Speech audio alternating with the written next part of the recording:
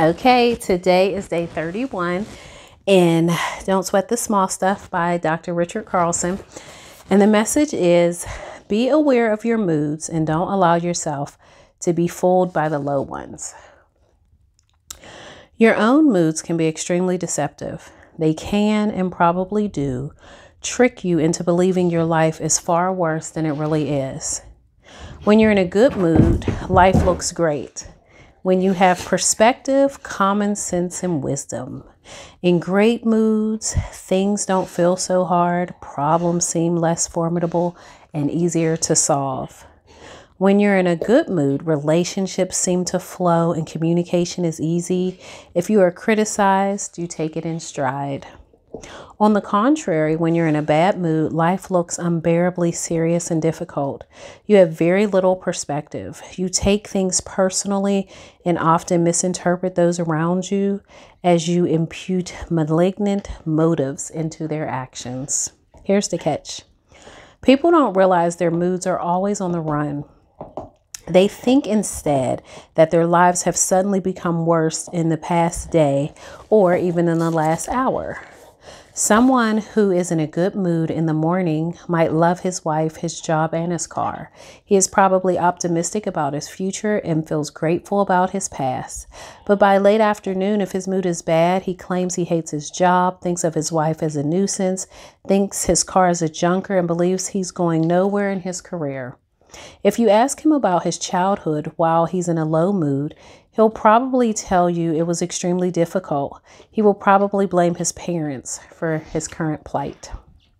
Such quick and drastic contrasts may seem absurd, even funny, but we're all like that. In low moods, we lose our perspective and everything seems urgent. We completely forget that when we are in a good mood, everything seems so much better.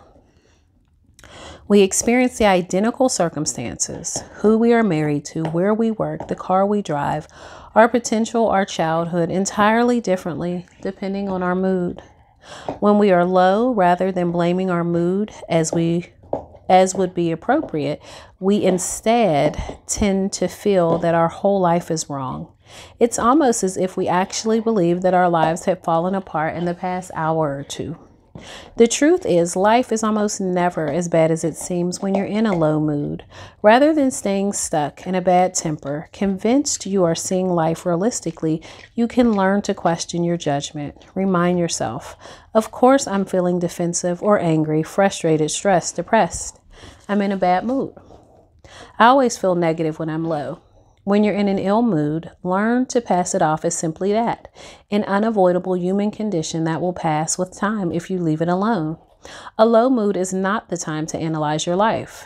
To do so is emotional suicide.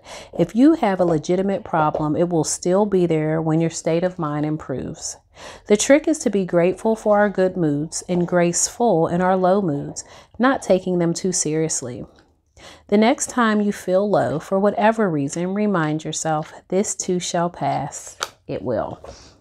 This was perfect for me, y'all, because I'm in the throngs of menopause, and so my moods are like a freaking roller coaster. And like in particular today, I woke up and it was in just a really blah mood, feeling very Eeyore-ish. But I found that as the day progressed, I started feeling better, and I just am in a better headspace right now than I was when I got up this morning. I had never really thought about the idea that my perspective on things would be impacted by my mood. So that's an interesting thing to kind of add to my life. So I think I'm going to adopt that because just with the hormone imbalance that's going on with me, I think I'm going to learn not to analyze things when I'm in a low mood. So I hope you enjoyed today's message. And as always, be grateful. Bye-bye.